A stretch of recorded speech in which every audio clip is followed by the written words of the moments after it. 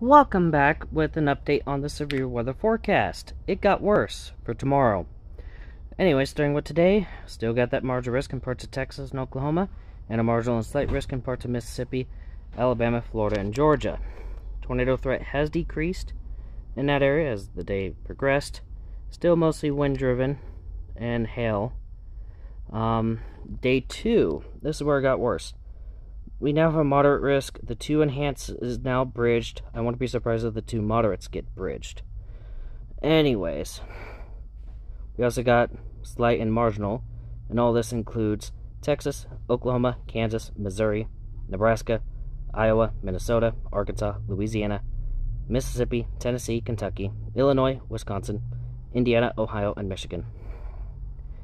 So, tornado threat, that is what caused the moderate risk to get issued. Looks like the enhanced is mostly wind-driven, considering that's what's bridging it. Although that 10% on the tornado might get bridged as well. And then there's hail. So, and that's part of the reason why there's an enhanced as well, looks like. But my area's in the slight for everything.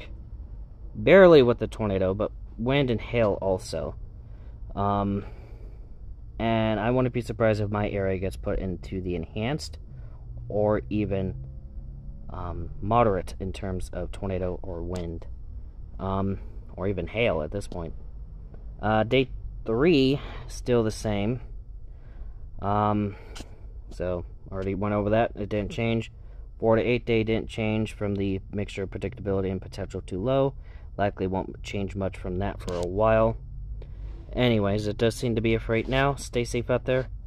I will snapshot this for thumbnail. See you in the next video. Bye.